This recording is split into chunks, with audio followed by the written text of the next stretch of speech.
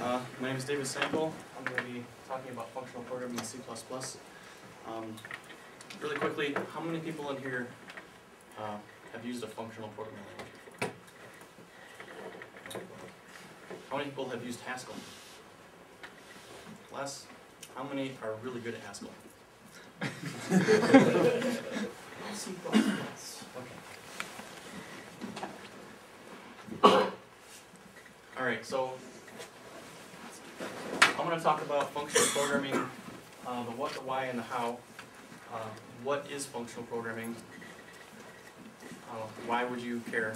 And how to do it specifically in C++. And I'm going to be covering a few different aspects. I'm not sure if I'm going to be able to get all the way through the slides because I've got a lot of material here.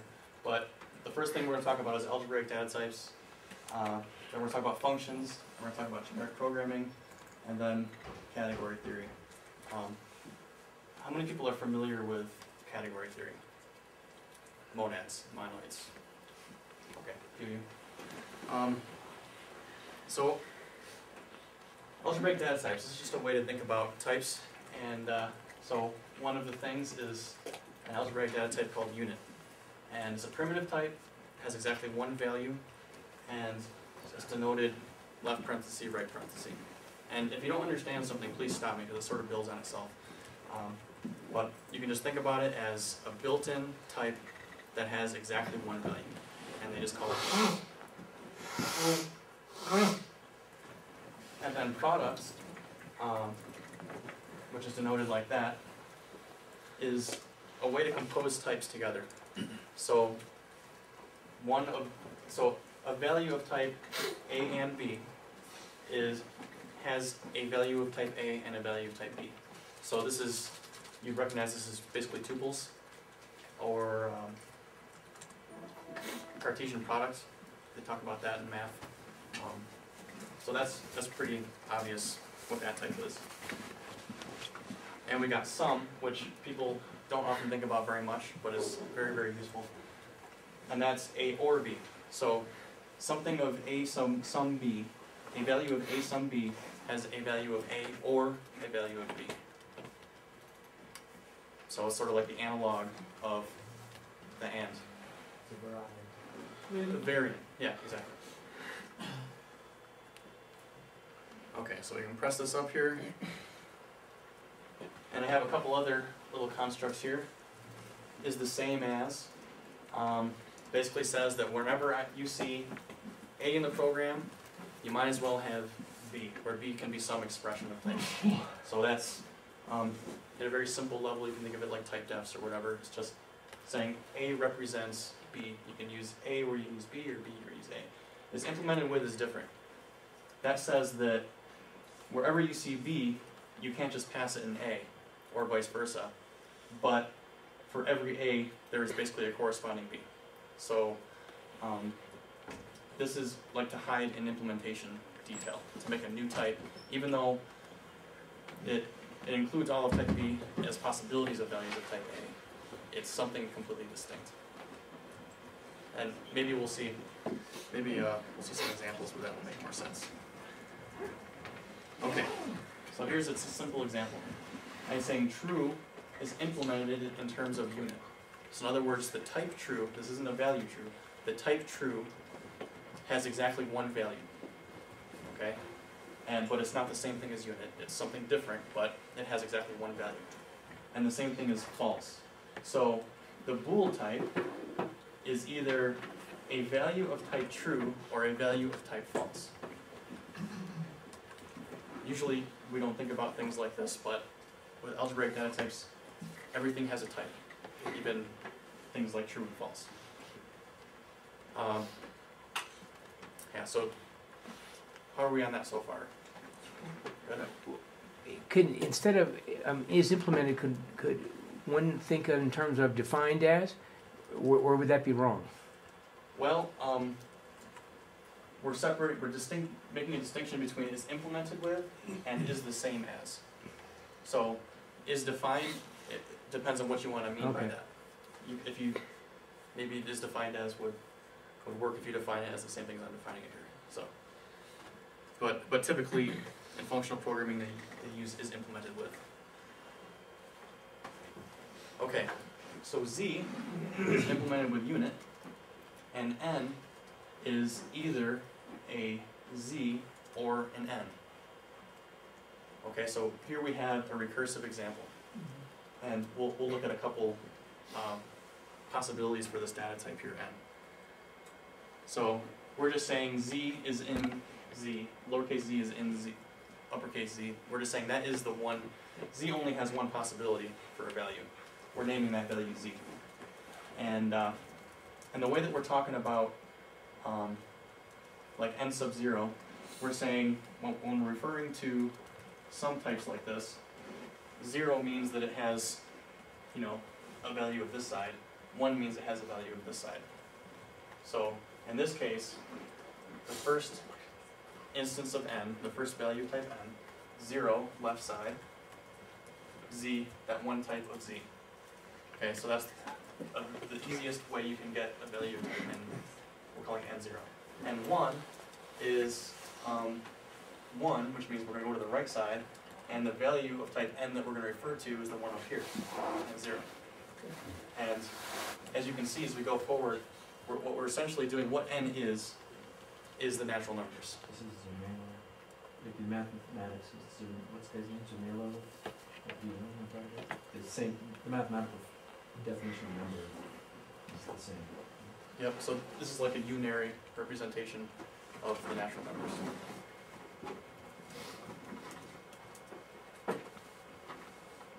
Okay, so we're going to extend our algebraic data types to do type functions. So what we do is we take our is the same as or is implemented with symbol and add a parameter to the left side of it. So here's an example. We're saying this thing, we'll call that empty list, so we're giving a hint as to what this is. It's just, it has a single value, it's the same thing as unit. Well, it's implemented with unit, so it only has one value. And then L of A, where A is a parameter, is the same thing as either this empty list or a value of type A and a list. So for those of you who've done functional programming before, you'll recognize this is basically cons on this side. This is cons, and this is null. And we're using this notation to get our make this a general type list as opposed to a list of ints or something like that. So we'll look at some examples of lists. So here, 0 means we're on the left side, E. And I say up there that E is the value of type empty list. So that would be an empty list. 1, which means we're choosing the right side, and then we use a pair here where A sub I is some value of A, and then it's also coupled with a list, so we'll use this list element empty list. So this is a list of size 1, then here's a list of size 2. We just keep on applying the recursion, and you can see that we have A sub I and A sub j in here. It has 2 different value types in that list. How are we now? Still okay? Good, because it's going to get much harder. So here is a binary tree in algebraic data type notation here, with an arbitrary type at the leaves. So A here would be the type, and let's see if I can remember how this is. It's either going to be 2 trees or a leaf with a value of type A. So all the nodes will have the same type A, cannot be different different types. Well, in this particular tree, there is no value at the The type, I mean, right. So in this case, the type at the leaves only. all the leaves will be A. All the leaves will be of type A. Right. Yeah, but they can be different values of A. Okay. So algebraic data types obviously is a very abstract way to talk about types. And it's very simple. We're only talking 5 operators here. And they're extremely powerful. You know, we saw how we could make a list, make a tree. You can make a tree with, you know, with one type at the nodes and other type at the leaves, however you want. But it gives you a very succinct notation. So when I program, I think in algebraic data types. And I think the next thing we're gonna talk about is how to take it from this thought and implement it into C++.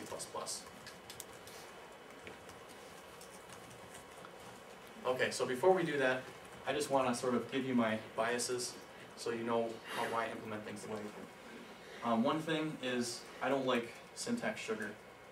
I think that functions are enough, named functions. So you're not going to see any syntax sugar that I do here. I just stick with functions. And if someone wants to make syntax sugar on top of these concepts, then that's wonderful. I probably wouldn't use it, but you can definitely do it if you want to. It needs to mix well with typical C++. Other functional libraries I've seen, you have to like be in their special world. I don't want to do that. I want to mix really well with typical C++, I mean Boost. It needs to mix well with Boost and the standard stuff. And I'm not copycatting other languages like Haskell and their limitations. It turns out in C++ you can do things that are not possible in Haskell with the current standard they have right now. So let's look at some easy things. So unit, I'm just saying use boost MPL void underscore. That works just fine. Because void is typically what you put as the return type, although it's not really a return type of a function. In functional languages, you often think of that as unit, as to what's the return type of something that doesn't actually return anything important. So to make new unit types, I just say struct t left bracket, right bracket. It's very simple. I'm just making a new type. It has exactly one value, but it's not the same thing as unit type. You can think of it as is implemented in terms of unit type. And is the same as, for a simple thing like this, I just use a type def. So, and one thing to remember is that when you do type def, you gotta flip the types around from the way you normally think about things. Alright, so there's a few options you can do with product types. The most simple one is using a struct. So if I have z is an A, a B, and a C, then I just make a struct called z with 3 members, one of type A, one of type B, and one of type C. And the main benefit of using a struct is you get named accessors. It's sort of a free thing you get. You can also use a boost fusion vector, which is preferable in a lot of cases. And the benefit that you get with a vector is that you can access your different underlying types by index. So that makes generic programming a heck of a lot easier. Although you can take a struct and make it work sort of like a fusion vector, that's pretty nice. And another thing that I didn't mention up here is that when you use a struct, you have to give it a type name. When you use a vector, it can be anonymous. You can pass it to functions. So that's different. And boost fusion map, which is kind of nice, but if you have a lot more syntax you got to deal with, you can access it by name, the individual elements, or you can access them by index. So you sort of get the best of both worlds there. Now for details on this stuff, definitely check out the paper that corresponds with this talk, because I explicitly give examples and stuff like that. I don't have time for it. And where does one find that paper? It seems like at the end of every day, the presentations and corresponding papers are put online. Okay. So At the BoostCon website. at the BoostCon website, you have to look for like the community wiki, Oh, okay. I believe. And they're up there. Okay, some types. These aren't really well supported in C++, unless you consider boost variant, which helps a lot. One way to do it is to use an enum. Now the limitations of enum is that the underlying types need to be unit types, okay, and not used elsewhere, because they're not really types according to C++. But if you don't use them as types, then enum will work fine.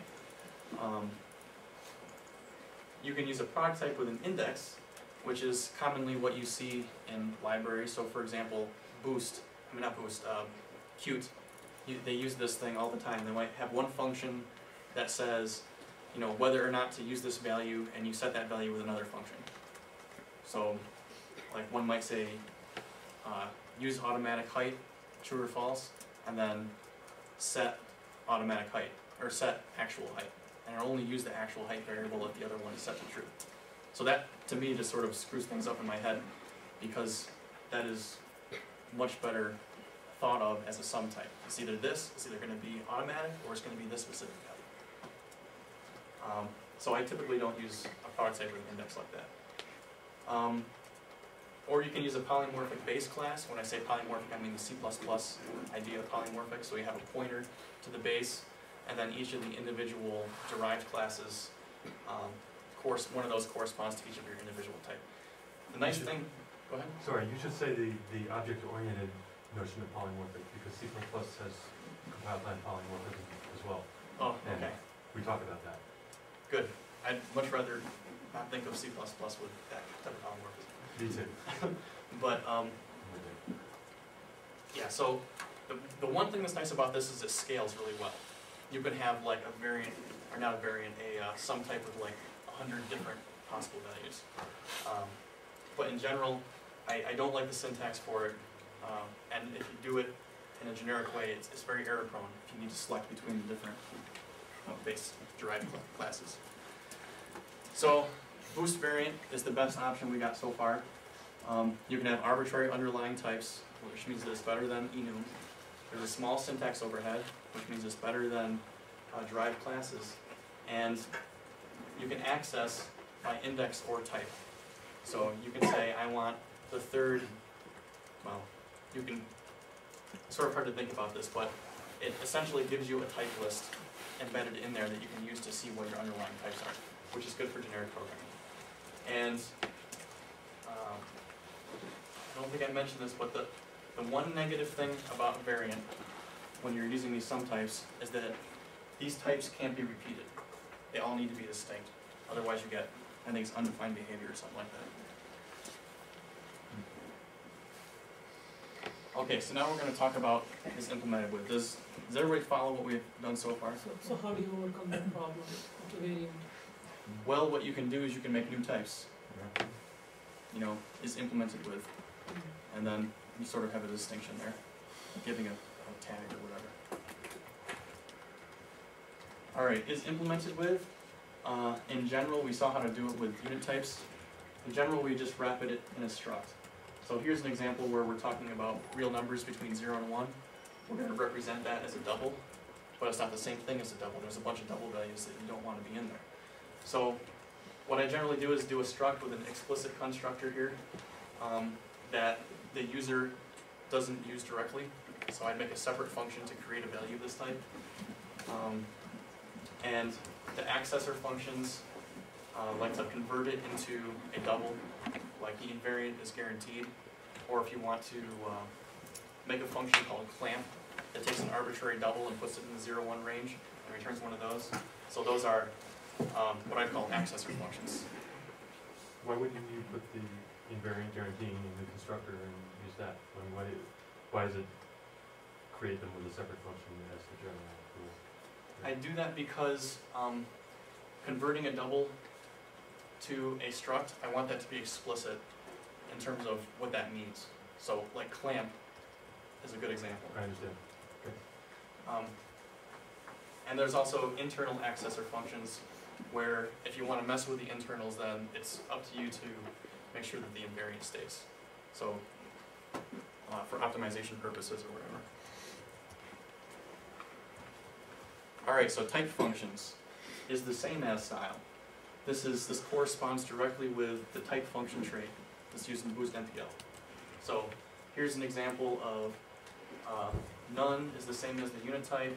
Op-A, is implemented with the unit type. Op-A is the same as none or A. So if you think about this for a second, what we really have here is the optional type in algebraic data types. So, but this is a function here. So here we use the type function trait style, which hopefully will be replaced with template aliases someday. But for now, struct none, we declare our unit type, and we have our template here, and we type def whatever is on the right hand side and call it type. And that will mix well with other things. Is there a reason you're not using boost optional? Yes, because boost optional doesn't help me explain these things. But, so, in real code, I'd use boost optional because it's already there. But,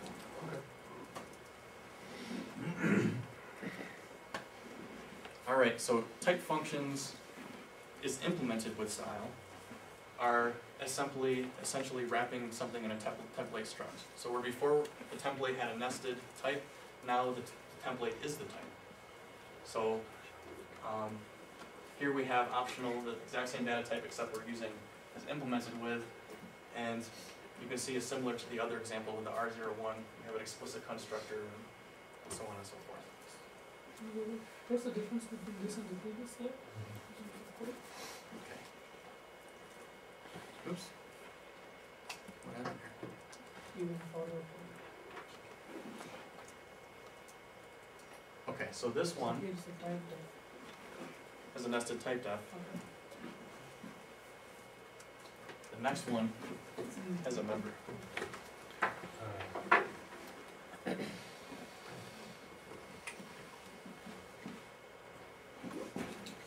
Okay, recursive types are sort of another beast.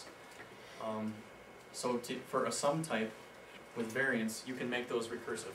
They have a special make recursive variant thing that you can make a recursive sum type, and that works well. And if you look at the paper, I explain exactly how to do that. For product types, I found a hack that you can use make recursive variant to do product types. Could you explain why a recursive type, what it is, and why that's a useful idea? Well, earlier on, You did? Okay. yeah. That's all I wanted to know. So, if you think about it, then what the heck is a recursive product type? How can you have a tuple that has on the right-hand side an instance of the left-hand side? Does anybody see why that seems like nonsense? No. How much storage space would it take to store something like that? Exactly. So that's why that should seem like nonsense, okay? Because you obviously can't store something that's infinitely long on your computer. But it isn't nonsense. What's that? Yeah, go on. Just a lazy location. Exactly. So if you think of this in terms of the right-hand side being a computation of that type, then you can actually get this in infinitely long product type. And does anybody have an idea how to represent a computation in C++? Recursive function? Boost function. Yes. What is it? What kind of boost function? It would tell you Exactly. Zero argument function is basically it. So here I have my lazy type function, which returns a boost function returning a value of type A. So that works. So now returning back to this S thing, we can see that this really is a stream of type A, something that goes on to infinity. You can keep on pulling stuff off the top. And I implement this in the paper in the back, this just directly following the rules that we've just talked about. Okay, so now we're going to move on to functions. Has everybody got algebraic data types down? Any? Okay, maybe that was the wrong phrasing. Does anybody want to help me teach you? I'd like to see that. I'd like to see that example. I haven't understood the benefit yet. So. Well, let me. If there's time at the end, I'll pull up. Yeah, actually, I think that a motivating example would have been nice. Please. I want to see where you're going with this. Since you asked, but A motivating example of. how one would do a simple calculation with the algebraic type machinery that you've already made. Okay. Just for example, I mean, I'm sure that you can make a one-line factorial calculation out of this, but it's not. I couldn't do it. Although I think I probably should be able to at this point. I don't know that you'd be able to do a one-line factorial computation yet because this is. Okay. That has to do with functions. What I'm doing in my head right now is just keep putting this in my head, waiting for an aha What do you do moment. with it at the end? You know, So, this was originally gonna be a two-part thing, where I show you enough information to understand it, and then I show you all the awesome applications. Yeah. But it isn't a two-part thing, I um, only got this time. But look at the paper, it explains how to use these things. And if you try to use it, if you try to think in terms of algebraic data types, you'll very quickly see why this is a great way to think about problems. You're pretty fluent in this stuff. I'm sure that like in about 2 minutes, you could sketch on the board just something that would give everybody in the room sort of something to hold on to. We're pretty familiar with these advanced C++ techniques. We understand how variant works and you know, pretty much have mapped those onto the idea of algebraic data types. I really think it would help the room, I mean, because that's what I keep hearing is give me something concrete. we can only go along with the code, go so far with the code. We don't want to see code at some point. Sure. Okay. Well, maybe I can show you how to implement a list. Shall I erase this for you? Yeah. And I know you're comfortable with this because it's on all your slides. It doesn't have to compile. It won't compile. But, okay, so we talked about list. We had empty type is implemented in terms of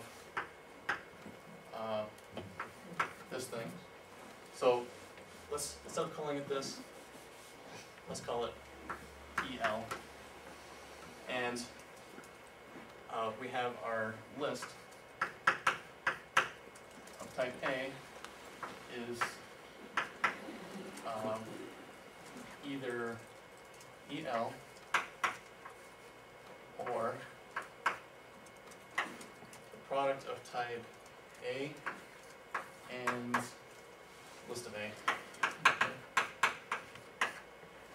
Okay? So this is how I think of lists. Right, so we got a cons over here sort of thing. So the direct implementation, take this line, that's, we know how to do that.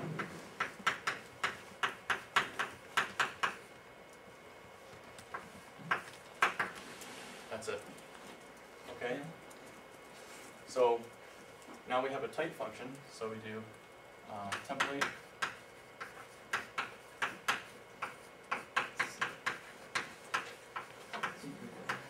We're calling it A. Okay, and since we did this is the same as, we're going to be using the MPL machinery to do the type def in here. So type def, and I think it's called make recursive variant, or I'll call it make RV. And the parameters of the variant, the first one is EL, comma, and the second one is this, so we'll use a boost fusion vector since this is a product type. So I'll just call that vec. The first one is of type A, we have that up here, so that's fine. And the second one is list of A, so with recursive variant, there's some special. You I think you need a class name to that. You need Okay. a class list or something up there. Yeah. Struct list. Yeah, struct. And there's like some special thing that you use to say you want to recurse on the variant, so we'll call that RV. So type def that as type. That's it. So this Yeah. would be an MPL list, right? A type list. No. This would be a real, it can hold values. Yes. But It's a fusion and recursive variant. so, It's fusion activity. so you say list column This type, is the type and then- computation, right? this is a type computation, so where does it hold the value? Okay, so if you want to make a list of type A, now we have that done. A little block over here.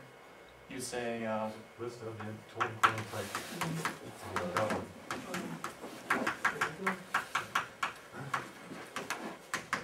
And for all intents and purposes, that vec could have just been just as well as an STD pair, right? yes.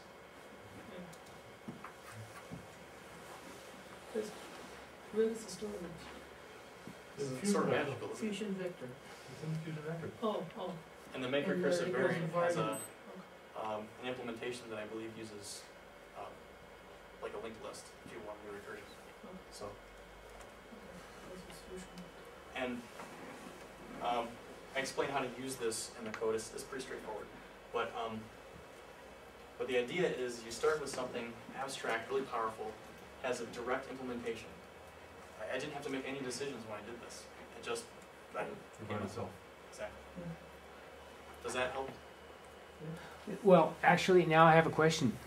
Did I understand a little bit? So this is all a compile time mechanism. So far, we don't have, let's call it, the equivalent to a computer program that's actually going to do something for us, right? We've basically we've developed this system for generating types as needed that are arbitrarily complicated from these simple operations. And so what we now is have a method for generating any type that we might need, any really complex type in a systematic or routine, or what's the word I'm looking for? Automatic way almost. Right.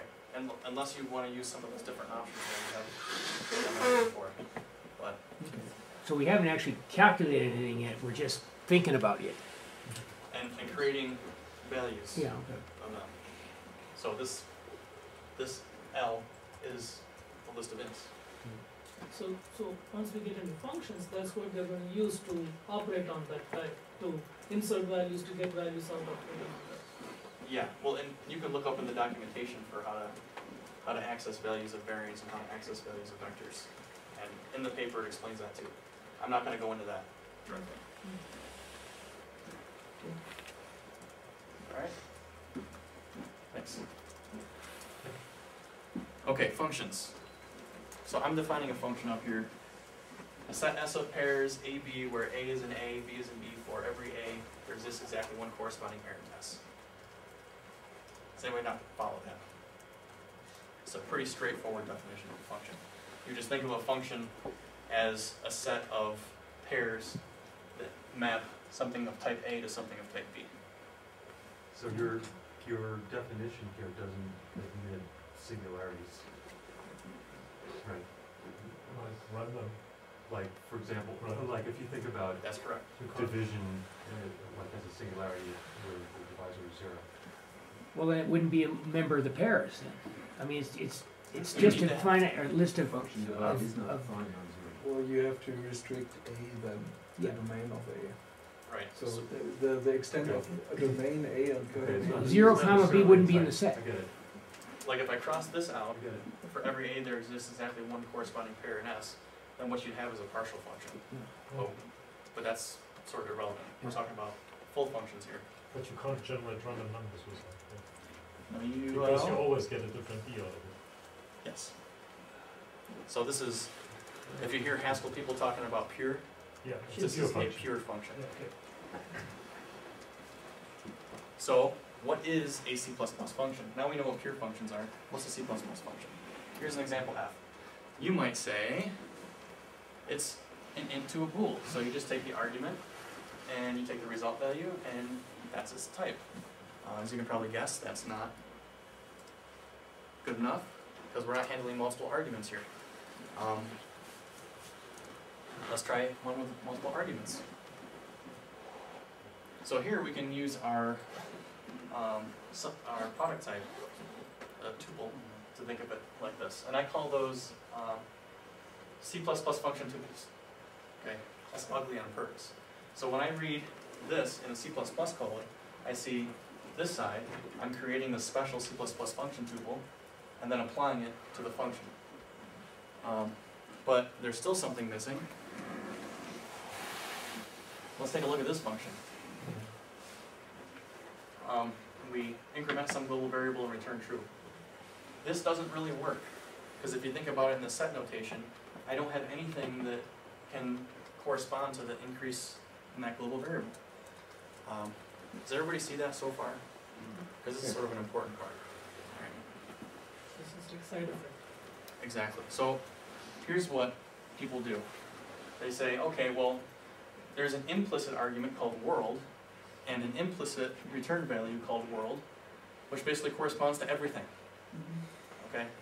And so then when you read a function like this, you think of it like that, then you're on target. You got an appropriate mathematical corresponding type. Monad. I'm not gonna get into monads. Not You yet. just did.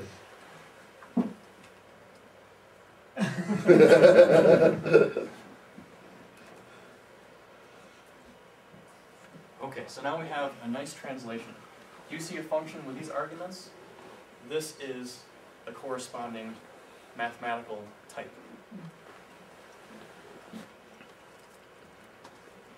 But we can simplify this a little bit. It doesn't take very long to think about this, but if you have something that has a product type like that, you can easily convert it into a function that returns another function. I'm not really sure how to explain that. It either clicks or it doesn't. Just say bind. Bind? Oh, bind, yeah. There, bind. Now you all understand. And it turns out that this process called currying is pretty convenient, because if you have a function that looks like this, it turns out that when you bind the first argument to something, you get another very useful function. And I like this notation personally much better than I like bind and lambda when it applies. It doesn't always apply. And so we're going to be saying that this arrow is right associative, so we can remove those parentheses now. So if you see A, arrow B, arrow C, insert the parentheses in your head from the right to the left. Just a question, because I've always sort of wondered about this. There's nothing mathematically significant about binding the first argument as opposed to any other one, right? I mean, I understand that you can get a nice clean syntax for it this way, but is there any kind of deeper meaning towards why currying is more important than any of the other ways of binding things?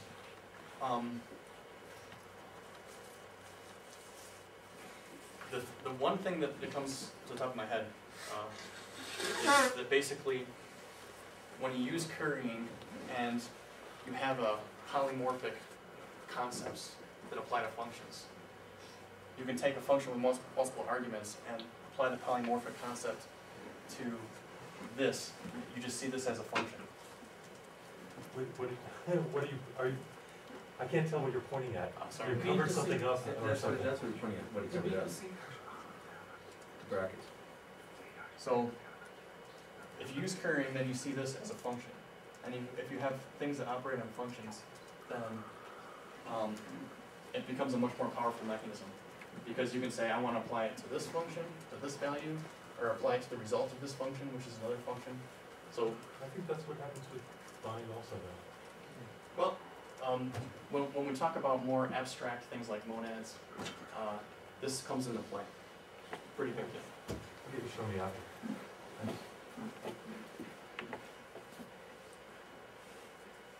Okay, so we can simplify our translation now with currying. It makes it a little bit cleaner looking. We don't need the parentheses and all that kind of stuff. That's closer to how functional programmers think about these things. But we can go one step further. I/O, okay? It stands for input output, but don't think about it like that because it doesn't necessarily have anything to do with input and output. But the type function I of A is just a function that takes in world and returns a world product A.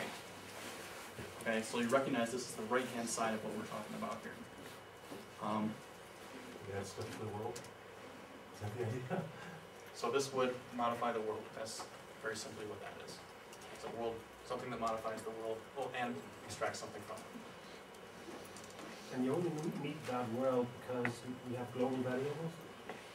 Global variables, global state, like the state of the screen, all that stuff. Member variables as well? I'm not sure how exactly this maps to member variables, but anything that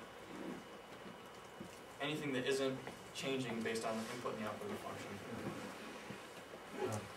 Member function can be considered as taking this point as a first parameter, so you're modifying that. Then you can consider it as a global function at that point. I'd really like not to think about member functions at this point.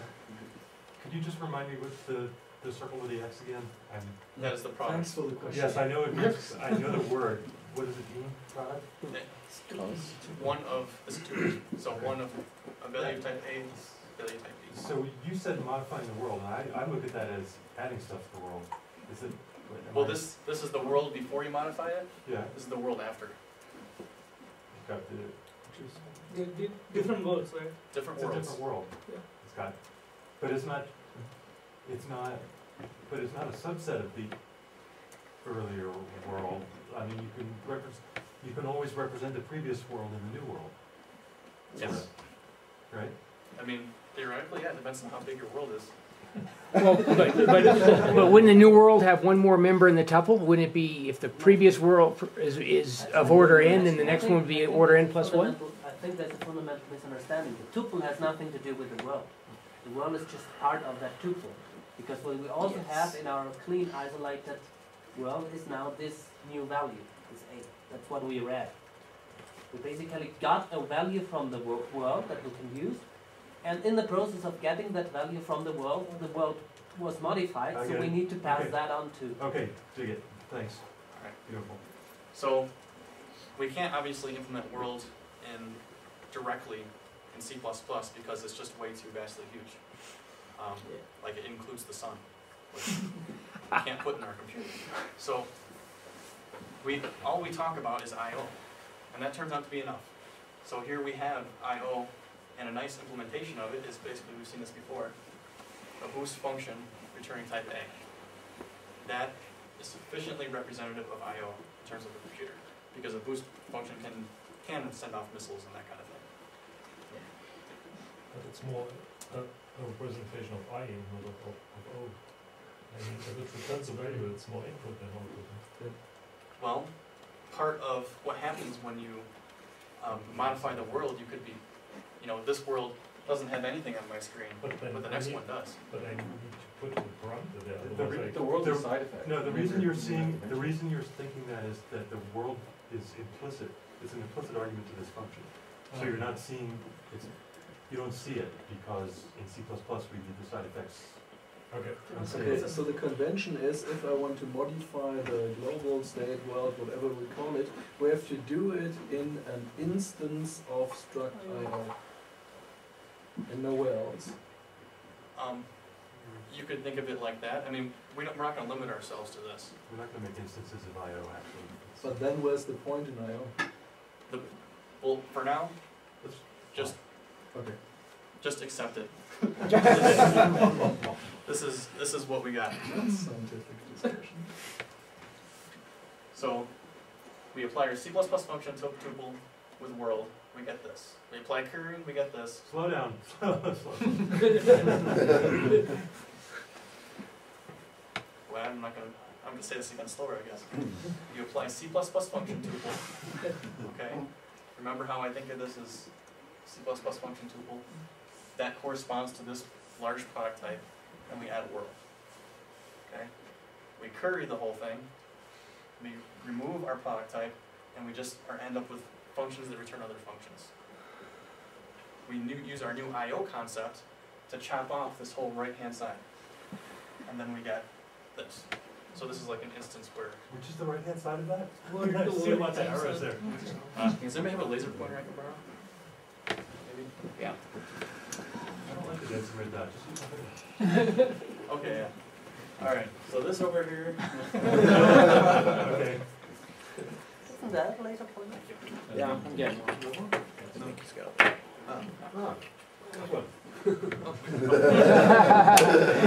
No competing lasers, all right? So this, I'm considering the right-hand side. Okay. That corresponds to this. IO. What?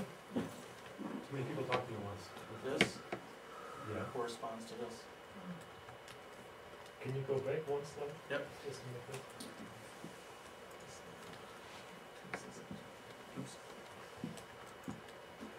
Yeah. I over A is the same thing as this. So anywhere you see this, you can place it with that.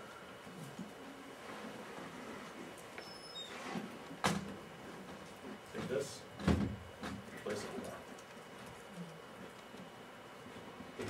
So this is where, otherwise without currying, this wouldn't have been able to do this. Can you use the one sentence this function f is, you know, I don't care what the steps, skip over the steps, the function f now is, you know, how would you say it? It's a function that returns a function, that returns an IO, that returns R. I would say Something like this, that. this I call You know what I'm saying? returns IOR. So that function up there is a function that returns a function, you know, that recursively returns functions, that returns a function that Okay. returns an I.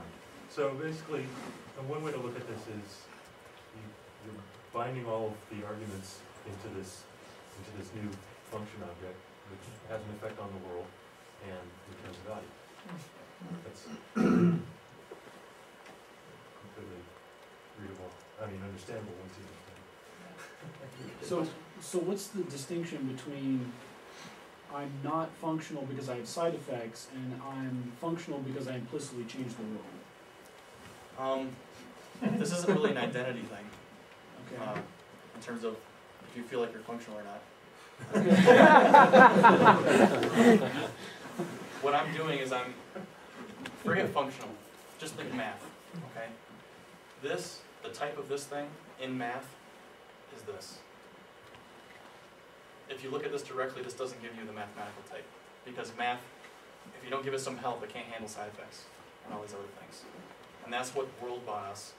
And so now we can, I'd say, even though this thing does I/O, we're still purely functional. We still haven't, we're completely in math, we haven't left it yet. Alright, so if you go to this website, you will get a page not found error, because I haven't actually made it yet. But someday, or actually, I'm going to put my email address up at the end of this, and email me if you're interested in getting this library. I'll make sure to let you know when it's up. But basically, I have GFP-CIOF, which curried IO function that basically takes a C++ function pointer and converts it into a function like we formulated. So the way that you use this function is, you know, if A is your function pointer, then you'd apply the values one at a time.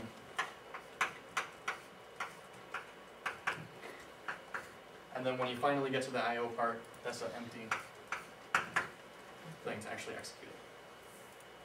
Where can I get such a modest and unassuming domain name stack? Isn't that super brain? I've got a neat story about that, which I'll leave that for another presentation, I guess. But In what sequence do I have to specify these parameters in this call you just showed? this one here, It's just a function pointer. So, I mean, so the reverse Forward sequence of or parameters. reverse? No, it's normal sequence. It's a normal sequence. Yeah. Okay. I'm not sure. The right associativeness, maybe that's the origin of that question. Yeah. The fact that currying is right associative, so that makes one think that you have to supply the rightmost argument first, because all of these arguments are left associative, these operators. So It's left to right. So the first argument of this C++ function corresponds to this when you apply it. So the same sequence as a normal function call. Yes. So when you call it with just this thing, it returns a new function, which takes in the rest of the parameters and so on. So as a normal C++ programmer, I would say A paren x, y. Exactly. So normal C++ program, A, X, Okay. Y. Which is what that just called, because you didn't call it a Right. So when this thing occurs, then boom, Yes. happens. Okay. All right. And the other thing I have in here, which has this cfunc thing, is a type that'll return the appropriate nested function type. These are useful. Okay, so we're done with functions for now. Is everybody ready to move on, or any more questions? Could you go back one slide? Yep. Oops. Did you put the pair of parentheses on the very end there? 1, 2, 1, 2. I mean A. the function signature of the outer function is So this takes no function- parameters. So A doesn't take any parameters, right? Oh, you're right. There should be a left parenthesis here, right parenthesis here. Around the, Yeah, around A. Yep, thanks for pointing that out. that's it. Okay, generic programming. This is going to be somewhat tough to understand, so pay attention. Oh, I like Uh, the other part. So we're going to start with intuition. An empty thing. Okay, if I just use that word in English, an empty thing, I could be talking about any empty thing. It doesn't necessarily have to be a card. It could be a card, it could be empty, or it could be a room that's empty. I'm just saying it's an empty thing. Okay, so I'm saying what I'm saying here is this is sort of a generic way to speak. I'm not being very precise. There's something missing in order for it to be precise. All right, empty is a property of things. So an empty thing is different than empty. Okay, the room is empty, true or false. An empty thing could be that room or a different room. So that I'll be more precise about that in a minute here. Do you want to say that, but not all? Yeah, not everything is empty. Or not everything Can be. thought of as being empty. That's, Well, all right, okay, good. Very good. Okay, so here's a formulation. We're going to start with an empty thing. So when we say we're missing something, to be more concrete, I think of that as a function. So the function takes in a type, and then I can show you a value of that type that's empty. All right, so let me repeat that again. An empty thing is missing the type of the thing that we're talking about. So think of that as a function that takes in the type and returns you a value of that type that is empty. All right. So I'm introducing some notation here. How many of you guys have used AGDA? I guess I should have expected that. What is that? It's a dynamically typed programming language where you can write functions over types, and types return types for values, and values can return types. So it's pretty cool, but don't think about that because that's beyond what we're talking about here. So I'm saying the type of an empty thing is I'm saying the first parameter is something that is emptyable. Okay, because we can't have, not every possible object in this world can have a state which is empty. It just doesn't make sense. Like a block of wood, that's not empty. So I'm saying that this is emptyable. Okay, we're taking in a type as the first parameter of this function. Okay, and I'm using this to say whatever that type is, I just want to call it A. So we take that type and return a value of that type. So if you just think of normal functions, think of this as a function which takes in a type and returns you a value. So if type is room, then it would point out the first. No, that doesn't make sense. So if the Why type is a value? room, I don't get It'll it. come up with some empty room. exactly. Not empty room, some room. No, some empty room. Oh, it's empty. Emptyable room? Emptyable room, not necessarily empty. No. You have to ask the room. whether No, it's empty. emptyable is the restriction on the type. That's the concept that restricts the type that Yeah, you but pass that in. room can be empty, may not be empty, right? Yes, and the return value of this function, though, is an empty one.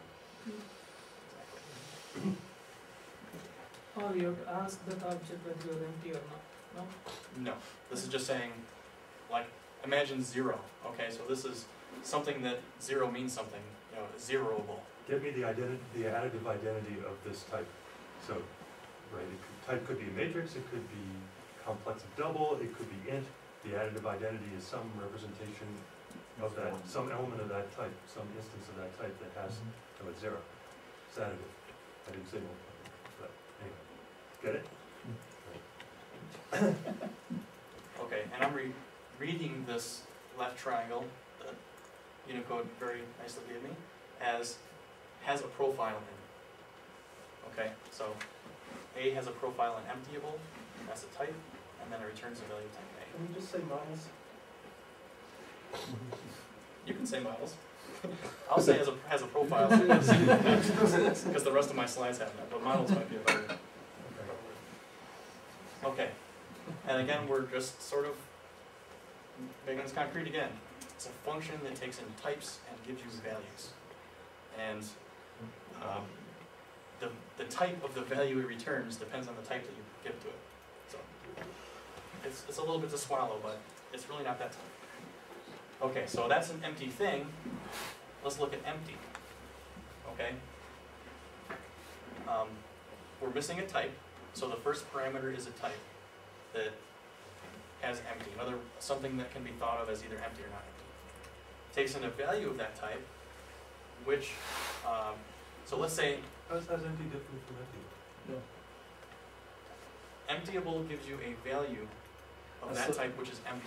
Well, Emptyable returns a function that can tell you if a value of that type is empty. oh, that's not a concept. I completely misread that. Okay. So I'm you reading write this this inside out. function in a slightly different way in that the function name is inside the parentheses. Yeah, this is like a nice C function pointer syntax. Okay. Ah, I got you. okay.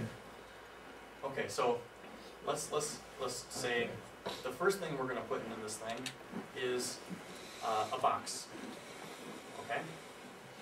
So what that returns is a function that takes in a box and tells you if it's empty. All right? I know it takes a little bit to grasp this, but it's pretty neat. We'll take your word for it. It's just the syntax is so non-uniform across the different domains that we're looking at that it makes it harder to think about, and you could express all the same concepts with syntax that was a little less familiar to functional programmers, but would be easier for us to pick up, I think. That'd be neat.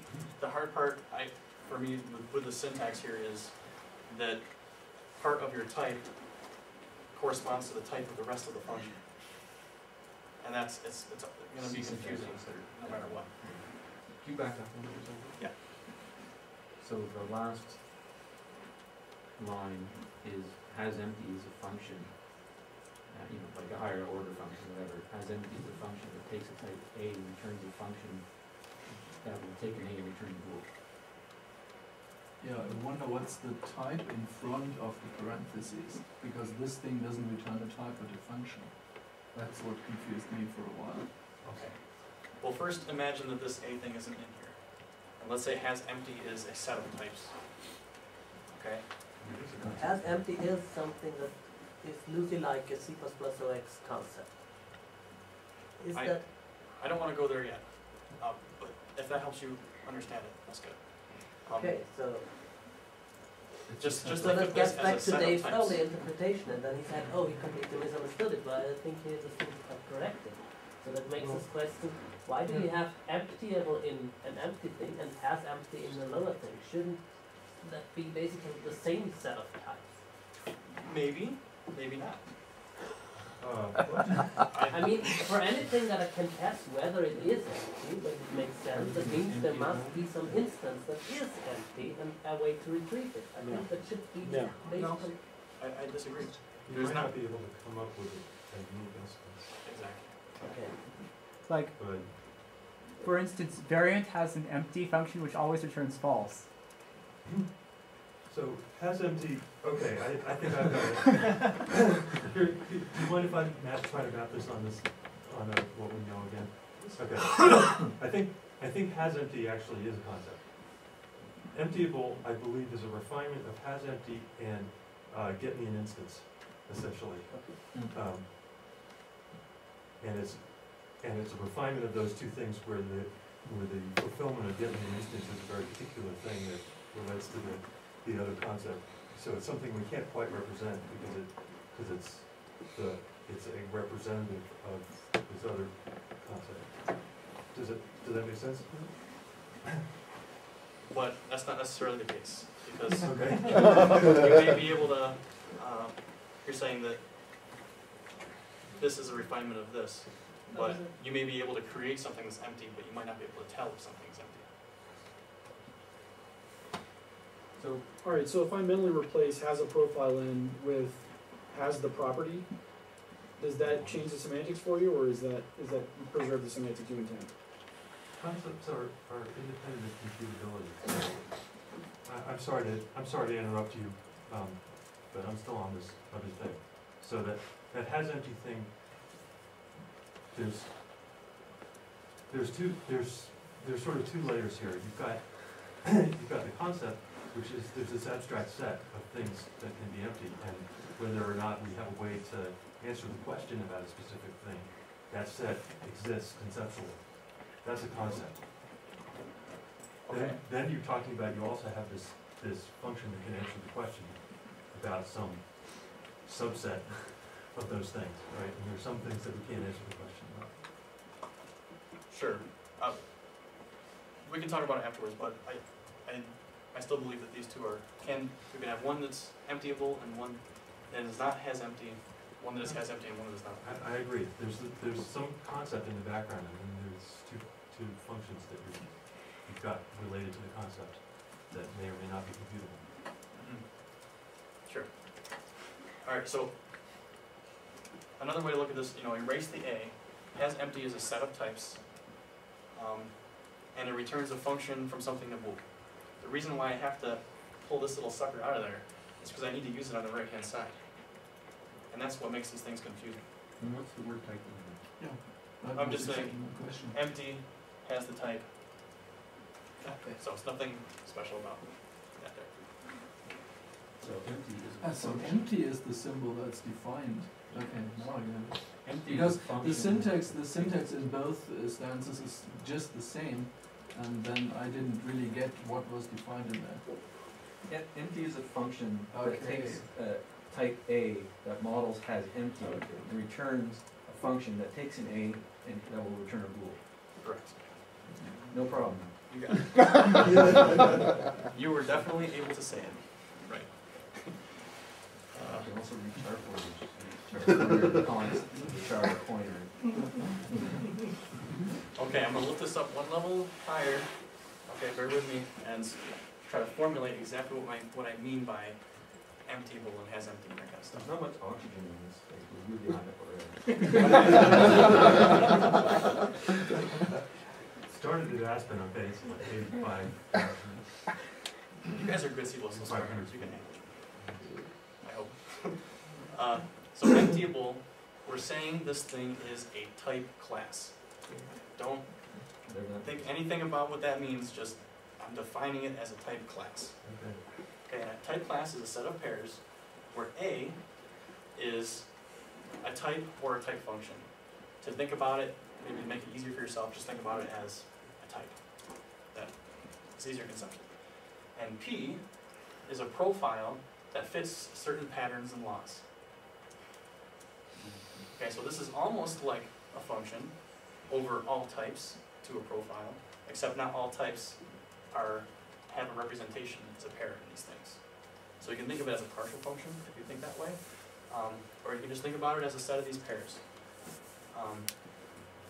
And we're choosing certain restrictions when we think about these things that make it less abstract. There's at most one pair per type, so you don't have multiple profiles per type. So there's nothing like a car. You can think of the trunk as being empty, or you can think about the passenger seat to be empty. We're disallowing it. You have to be explicit about it. So there's only one pair in there, and the profile is a simple value. So what I mean by simple is that P can't include any types. Now we can easily extend this to include types, and you get what's called type families, but for our purposes, just think about it as it gives you a simple value. It could include a pair of functions or a tuple, whatever, a normal C++ value.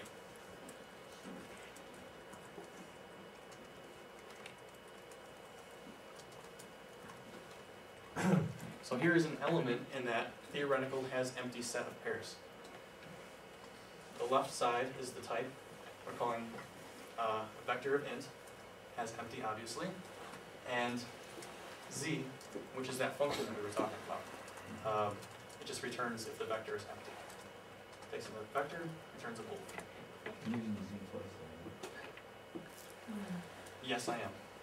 So this Z corresponds with this one, and this one corresponds with this one. Can we rename one of those? Would that be okay? Maybe that changed the meaning. I want to know. No, Okay. that will not change the meaning. I So, need to stare. so let's sit on this for a second. You have time? I mean, like, will you finish all the slides? We'll see. Is it more important to finish or to have somebody get something? If everybody else gets it, then please feel free to move along. I'd like to get a conclusion.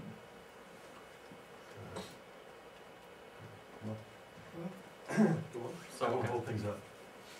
To implement empty, okay, which is that function, we need to get the corresponding value, which is the function, from the type to bool,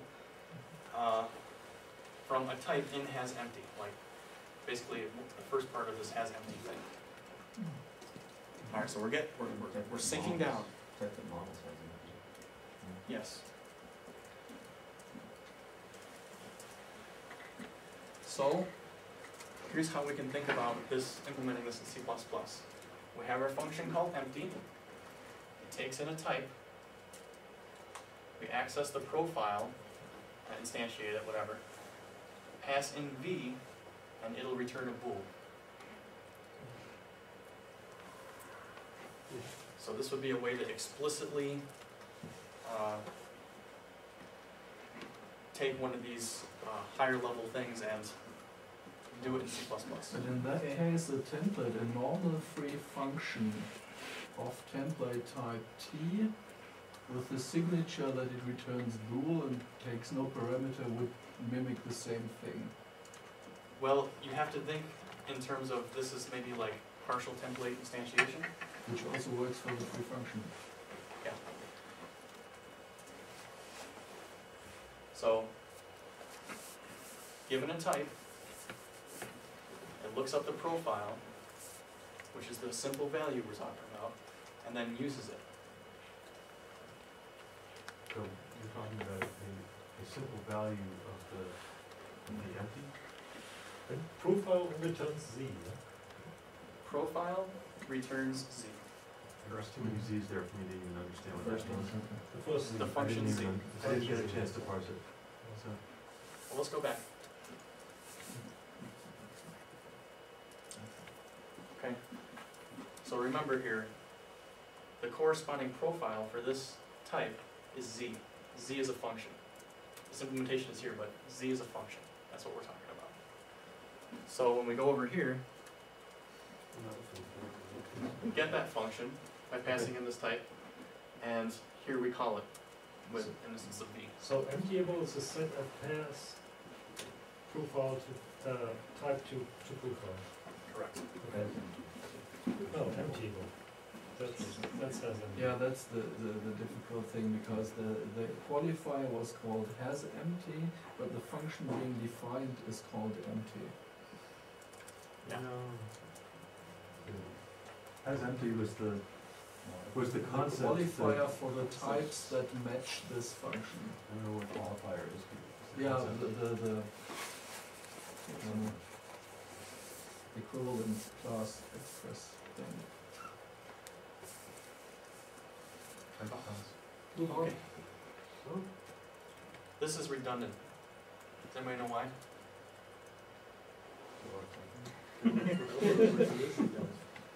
What's that? That's what overload resolution does.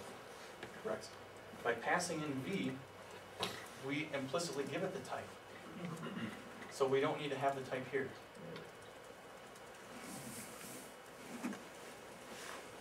That's not readable. Sorry. I thought it was my computer. Alright.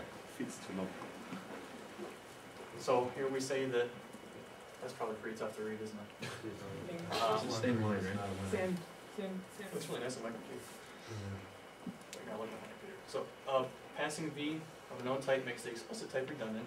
That makes me sad, because I don't like to waste my time doing stuff like that. Empty cannot be passed to functions too, because it's a template. You can't pass templates to functions. So, let's see how we can really do this in C++. And let's start with polymorphic functions. The idea is to infer the type arguments from the value arguments. So here, we have a struct called empty, which is basically just a function, a functor. We make exactly one instance of it. And it has a result type, okay? And this can be anything that supports boost result value. So in this case, this bool is always going to be the result type. But in general, you can have a result type that's dependent on what you're passing to it. And you can have one operator for each type that this thing supports. The profile. The profile is implicit in here. So the profile, in our case, is only a function that takes in a value of the type and returns a bool. But shouldn't it be called emptyable then? And If it contains a set of pairs or somehow holds a set of pairs it knows the answer to. Conceptually, we can think of it as emptyable. Maybe you want to call this emptyable instead of empty. Yeah, I'm calling it this empty isn't because I a have a function corresponding anymore that maps a type to a function, but it directly executes. It skips the intermediate steps. Yeah. exactly. Yeah. So it's a different thing. So here's an example here. Empty of V, it infers the type from V and returns just a bool. So we've seen this type of thing in C++, right? I'm just giving it a name. Same type inference trick doesn't work for values though. Okay, because if I have a value called like an empty thing, I'm not passing it anything. The only thing I'm passing it is a type to get the value. So I'm inserting a function called resolve that, given a polymorphic value now, like empty thing, and a type, it'll return the value that corresponds to that type. And polymorphic values must follow a certain trait, which is described in the paper. It's really simple. I don't think I have it in here. Oh, I do. So here's an example of a polymorphic value. It takes in a pointer to whatever the type is. That's just dummy, and returns a value appropriate to that type. So, and here we have to use the struct result thing. For those of you who aren't familiar with this is how to do complex return values that depend on the input value. And this is an example of that. So, the resolve function just sort of hides all this mechanism into an easy to understand thing. So for, I pass in a dummy int star, maybe it returns 0, because 0 is my single empty value. Correct. For int. Yep. And if you pass in a char, maybe char isn't supported, so we can compile here. So what is this type? This type, oh, I didn't include in here. That's a convention that's used in a lot of Boost libraries that will, that just refers to empty thing.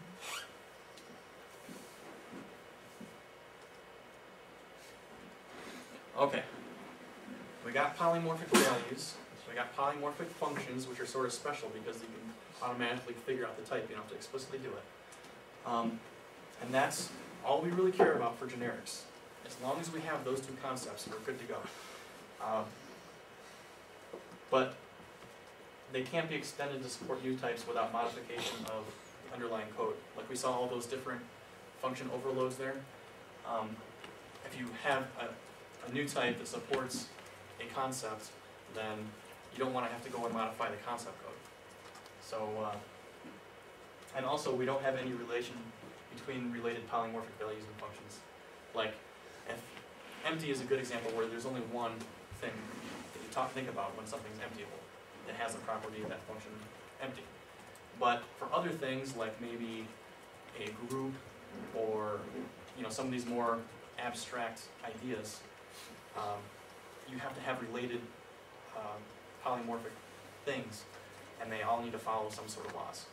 So we're going to extend this to do that with polymorphic classes. And this allows you to collect certain polymorphic values and functions together into a thing. And you select it just uses partial template instantiation to select the supported type, which is, we all know how to do that. And the polymorphic entities select the appropriate instantiations when used. So, in the case of empty, you have that empty function, and the implementation, instead of having one for each type, it looks up another thing, which I would call is empty or whatever. And in there, using partial template instantiation, it will select the appropriate value profile for a type. So sorting out empty and emptyable, and it seems like emptyable is a concept like can provide me with an empty value, and empty is a concept like can tell me whether it's empty. And now I think, well, now it's confusing. You're talking about these two things all at the same time. Why did you introduce them at the same time? Do they go together into some thing that I missed? I missed that they both had to be there in order to understand what we're doing here? No, I probably should have chosen two unrelated things, because they're just two examples, and we're going through and looking at the two examples here. They don't relate. Okay. So what does then the class get together? Because I had the impression that this is finally the place where those two concepts meet. Maybe.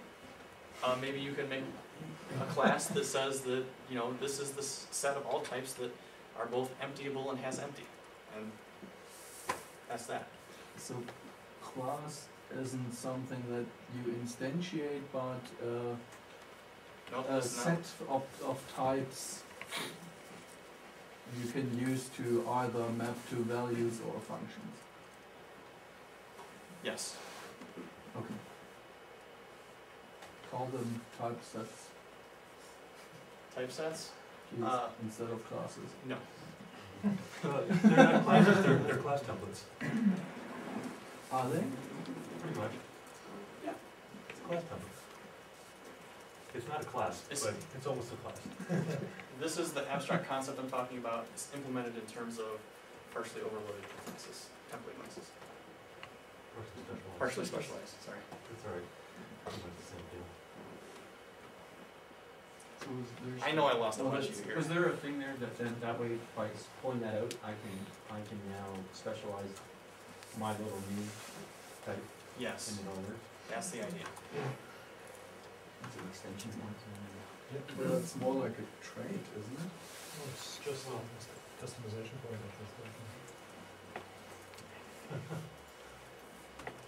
Alright, now we're going to talk about category theory. Okay, so we're going to leave. This is the last thing we're going to talk about. When do we get to predictive mathematics? This is far beyond Mathematica, I'll tell you. Category theory. This is the definition of category. It deals abstractly with mathematical structures and relations between them. This is like a really, really abstract mathematical discipline. They basically took like topology, set theory, and all this stuff, looked at what's common between them all, and then they have these bunch of category theory concepts that maps them together. Why do we care about that? The reason we care about it is because, okay, now we have these really generic things like empty and all this kind of stuff. What should we choose as our polymorphic classes? Like empty is one, but that's sort of ad hoc. What does math give us here in terms of which polymorphic classes we should be thinking of? So for those of you who have heard of monads, okay, that came from category theory, and that's an example of a polymorphic class that we use as guidance. Like in Haskell, they have a lot of monads, they have a lot of monoids, and all these things come from category theory because they turn out to be really useful. Monads and monoids are completely different type of thing, aren't they? Yes, they're completely different. The thing that's similar between them is they're both category theoretic concepts. Okay. We're going to look at monoids. Just don't mention those two things in the same sentence. Say abelian group or something instead. All right, anyway. All right, monoids and applicative functors. All right, let's look at monoids. A is a set, or a type. 0 is an element of that set. And plus is a binary operator on them. A, 0, and plus form a monoid when plus is associative and 0 is an identity for plus. Got that? Pretty simple law. So we can start talking about all these different types of monoids, all these different things that fit monoid, that monoid concept there. And we'll look at a couple of them. There are a ton of monoids. So obviously int, plus, and 0 give you a sum monoid. Bool, and true give you an all monoid. Because if you think about this, it tells you whether all of these things, when you use that operator in between them all, it tells you if they're all true. And if you add true, nothing changes. That's That's the it. additive identity. It's a 0. Yep. Okay. String, concatenate, and the empty string form a monoid. Question? So it's pretty much like a group except there's an inverse. There's a lot less. Is pretty much not a group. It's in the same taxonomy of things as group is. But it's an inverse. I think isn't the We don't, in category theory, we don't think about groups. Groups are way too specific for us.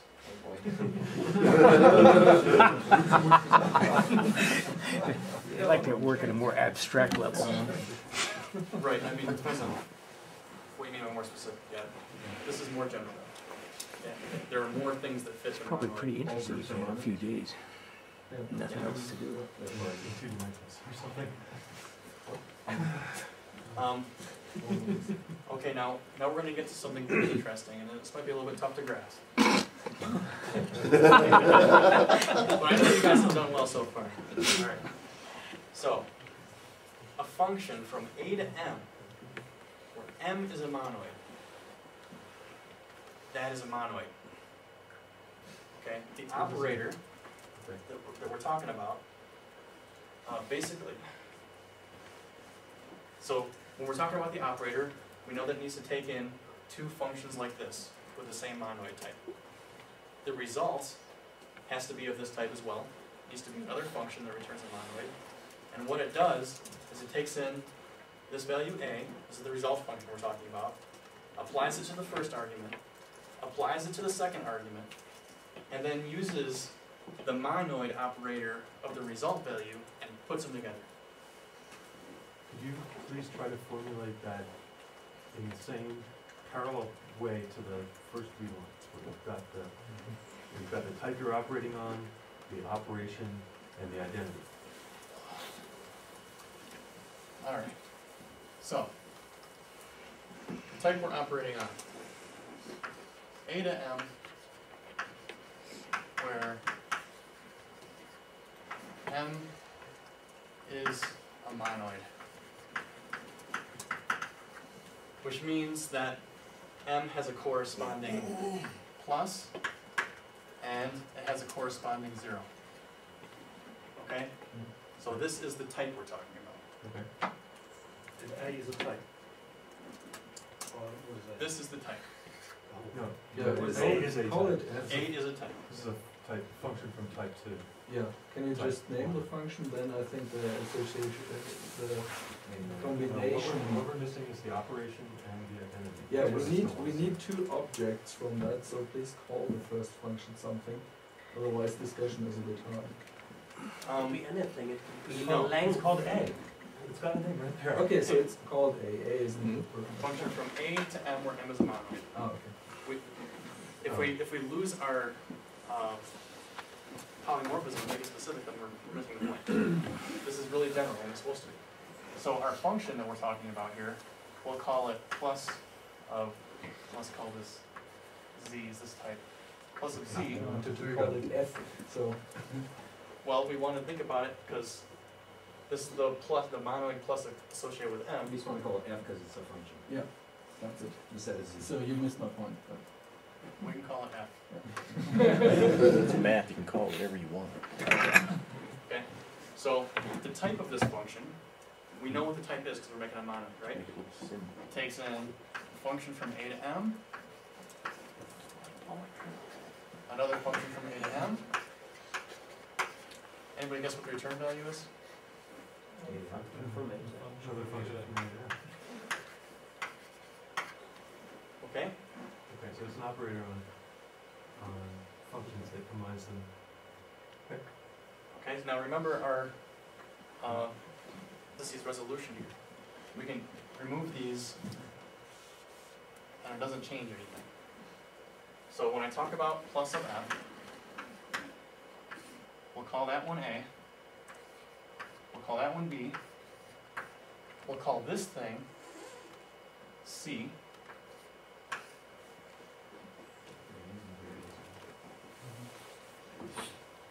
It's generic values. this is equal to,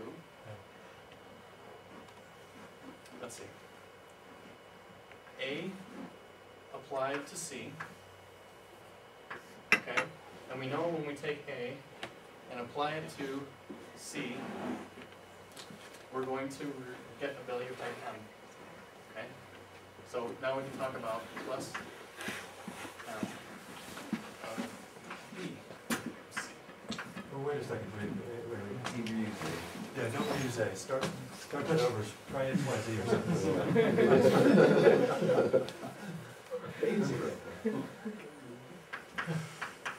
So now you get to use Z. Yeah, good thing. No, that's a good point. All right. It's a signal. Yeah, we'll get into the Greek letters. Just to keep my brain straight, okay? This is an F. This is not a T. This is not a T. This is not a T. Right? These Yeah, are that's these correct. are pluses. When you started. Where did that M go? The last one. This is the return value. Okay. Where did that go again? This, That M is just the type of. So it's and this whole thing returns to an M. yes. So could you write it? Equals M. Right what? I mean, you have Is there an plus arrow? F is this function, and then you say the same plus F is something different because. This is saying this is the type of plus F. Oh, This is the implementation of plus F. oh. Okay, so this is what we're defining as our plus. We're still missing one thing, right? We're missing our zero. Zero. You hardly wait for the formal review of this. What's its type?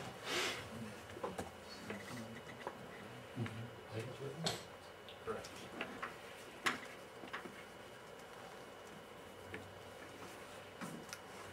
Any idea what the implementation might be?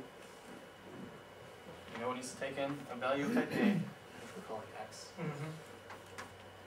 And its return value is what? Unconditionally, the zero value of M.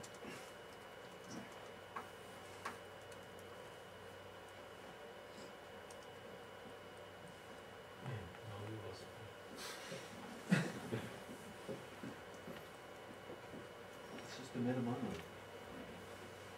It's just the metamonoid. Yeah. Just the metamonoid, that's what he said.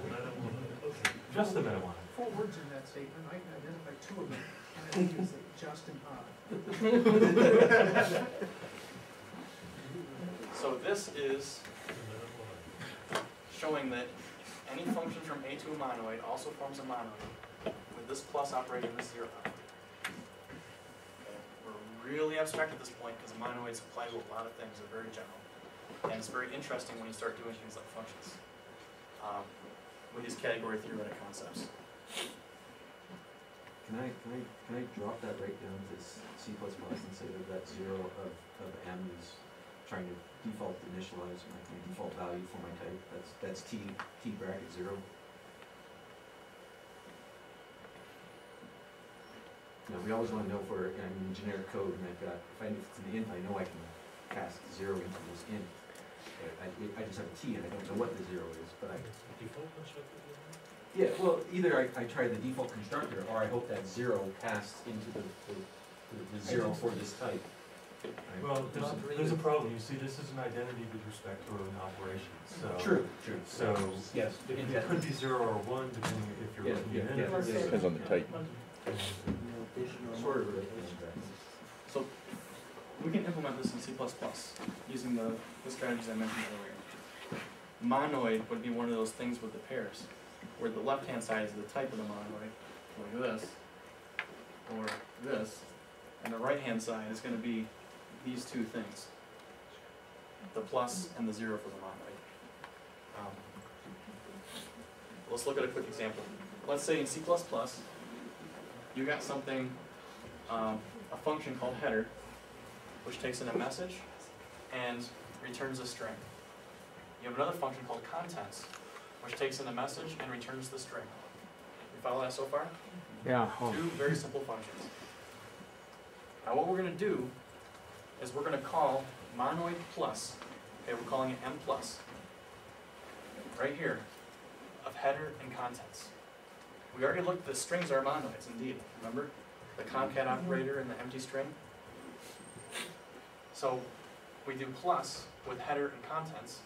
The return value is going to be a function from a message to a string, okay, because these are message to strings.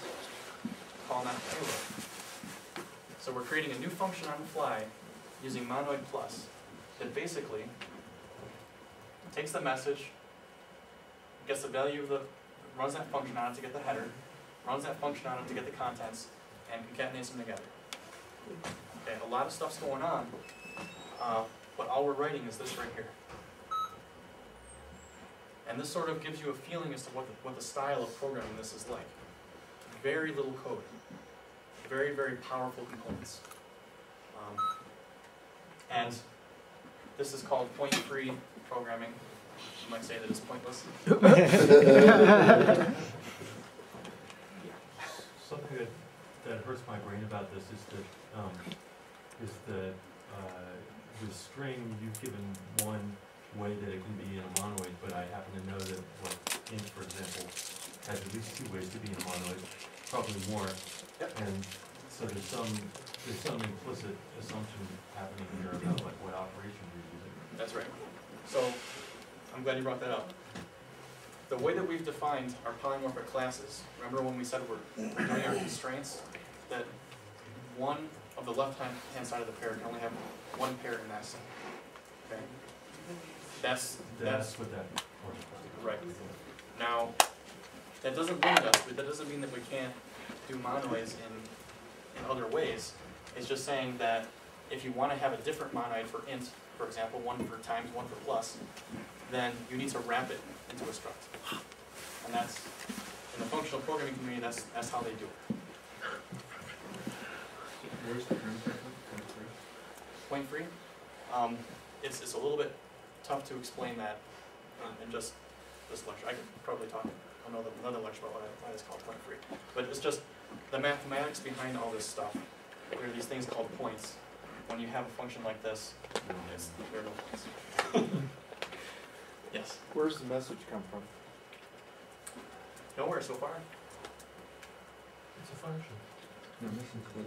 Yep. You can call payload with a message. Message is a type. Yep. That's what it looks like. Okay, what type of string? Like, what was the message? The result is a string. You get a string. Oh, well.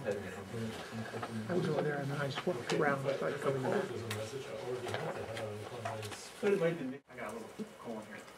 Functors and pointed, these are like two abstract concepts, and all functions and containers, like in the STL, fit this concept. It just isn't, I'm not going to go through exactly what these are, but just giving you some idea. Idiom, which is also called implicative functors, these are really neat, because with these you can do functional reactive programming. I don't know if you guys have heard of that, but it's pretty amazing stuff. And you can do streams, like we talked about earlier, fit this idiom concept. Monads, I don't know how to pronounce them. Arbitrary computations can be thought of as monads. And this gives ways to combine computations to chain them together. Foldable, some of you are familiar with what the fold operation is. Well, there's a abstract foldable type class that allows you to take collections of things and compress them together into one thing.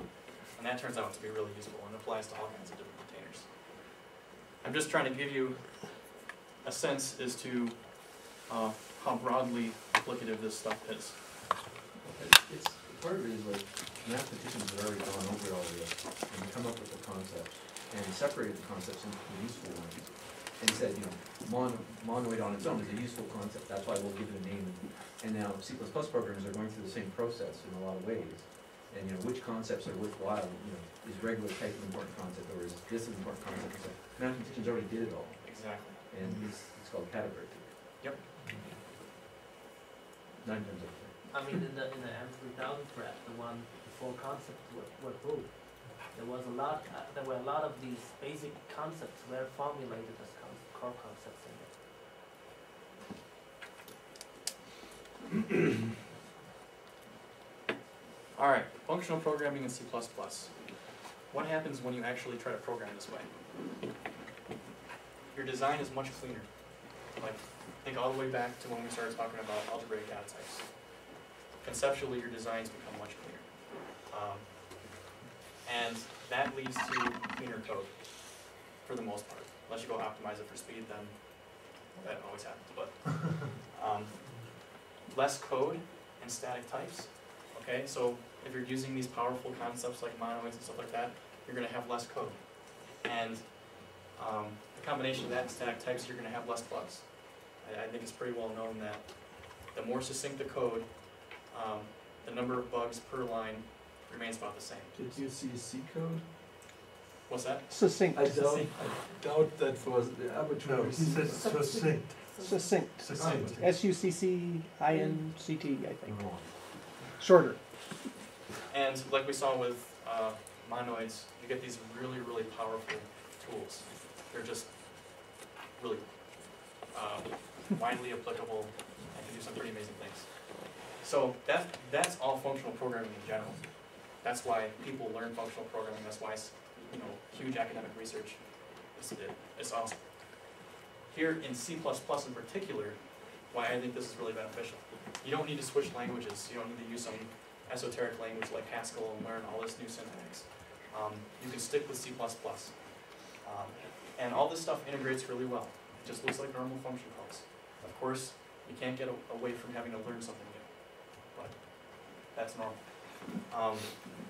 It's easy to use, no special syntax. Like in the FC++ library, there was an old library about functional programming, or Boost Lambda.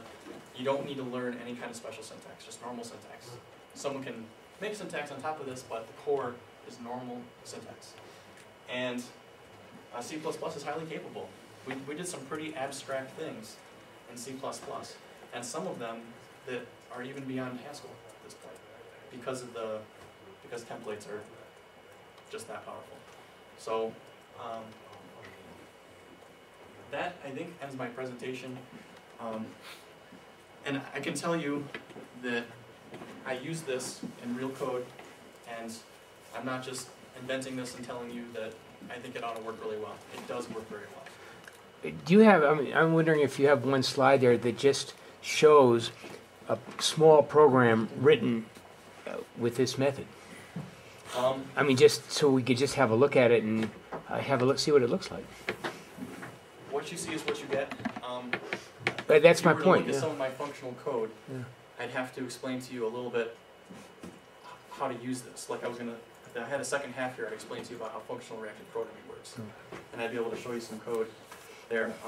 Afterwards, if you're just interested in having a look, I can show you some. Well, I was just, it's kind of like a voyeuristic desire to just, I just can't imagine from what you've described what a small program written like this would look like.